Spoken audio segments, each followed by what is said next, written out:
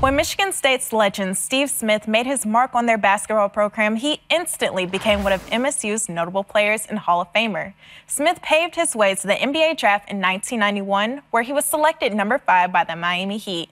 A man who gained everything lost what meant the most to him in the same year when his mom, Clara Smith, passed away from gallbladder cancer. He made a promise to himself to leave a legacy at Michigan State dedicated to the one he loved dearly. Smith made sure his mom's name lives forever through the Clara Smith Student Athletic Academic Center. Down to 3, Smith. Steve Smith was an All-American star at Pershing High School located in Detroit, Michigan. When it was time for Smith to make a decision on what college basketball program he would commit to, it came down to one consideration: his mom, Clara Smith. I can say this on camera. I was a mama's boy. I didn't want to go too far. And so Michigan State just being, 80-something miles away from my, home, it made it easier. The basketball was great, but also being able to be close to my mom and her get a chance, and my dad and family get a chance to come up and see me. Smith left MSU as the Big Ten champion in 1990, the all-time leading scorer, and a 2-year first-team All-American. Smith's success led him to the NBA draft, but his mom was not in attendance. Me, my brother, my dad, and my mom at the point was all getting ready. And my mom was like, I'm gonna let you guys go to the draft. And so it clicked to me, whereas I said, my mom is not coming to the draft, but I could see it on my brother's face that he said, it's time to tell me. My mom had found out she had cancer my senior year, but they didn't want that to be a distraction. I knew she was sick, but I didn't know it was to that severity of having cancer. The fairy tale of Smith's fulfilled dream of playing in the NBA instantly took a turn into a nightmare. A knee injury limited him to 48 games in his rookie year. The phone call he dreaded followed quickly after. I went through my rookie season all the way up until January. I tore my knee up, and then around January 20-something, my dad and my brother called and said, you should come home, because my mom had about 2 or 3 weeks before she would expire. Coming back, spending that last 8 to 9 days with her, it was so special because we just laid in bed, got a chance to talk about, the past, the present, and the future, about me having kids, me getting married, me making sure I take care of my brother and dad. Tough, I would say one of the toughest things I've ever done, but I just fulfilled my dreams of getting drafted, say 6 months ago, and to have my mom leave me, that early. I was selfish, really didn't want her to go anywhere. During Smith's career, he found a way that his mom could be with him on the court at all times. He took his mother's middle name and engraved a bell-shaped tattoo on his right tricep.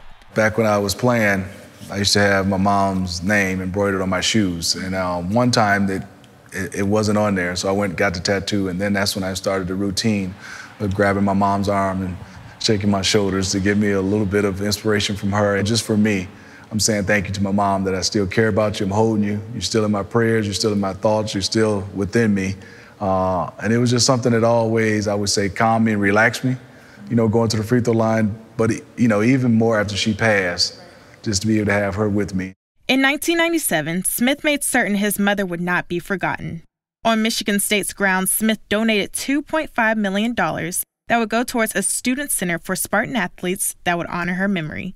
She gave so much, and when I got a chance to give back to my community, the first thing came to my mind after my mom passed was to make sure I get a chance to honor her. And when I honored her with this building, this opportunity came up along with this collaboration with Michigan State.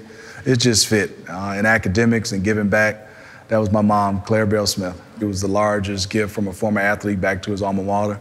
And then also it was for education. And then obviously to have my mom's building.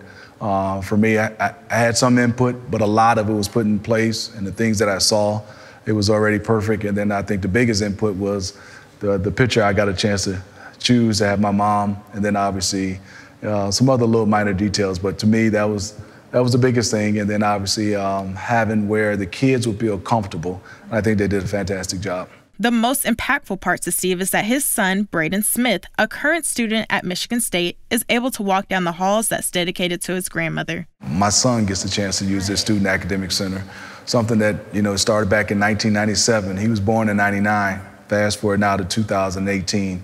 He's going to school here and having this experience, and he walks into his grandmother's building.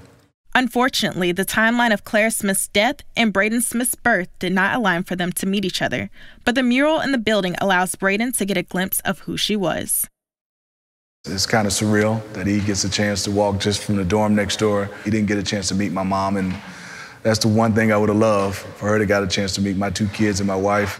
Every time Steve Smith is in Detroit, he takes a ride to Michigan State to visit his mom's building. The view of Clara Smith's mural completes the trip. I would tell you that my most special times is sometimes I come here at night, and when his light is shining on his mural, I'll get a chance to park my car right out there. And sometimes I don't even come in. I just peek through the window and understand is that my mom is watching over me.